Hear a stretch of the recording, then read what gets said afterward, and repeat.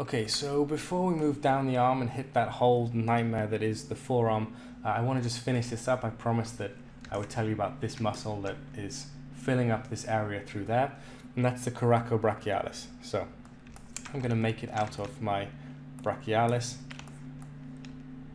and then I'm going to hide our other muscles so we can just look at that.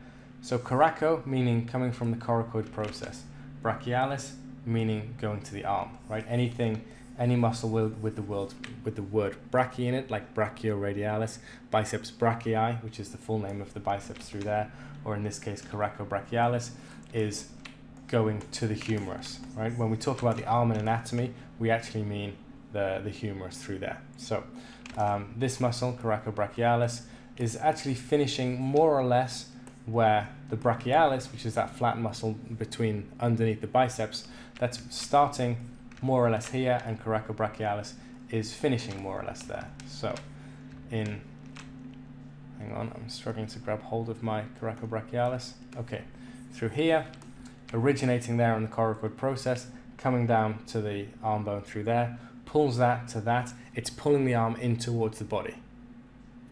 But when the arm is in towards the body, you're not going to see the inside of the arm. So you'll most likely see this arm when it's getting pulled out straight, right? When the arm rotates around like that, boom, that is also going to rotate out with the arm, and then you will often see that triangular shape on the inside of the arm. So you can certainly see it, but you would see it if someone was in like let's say a crucifix sort of position.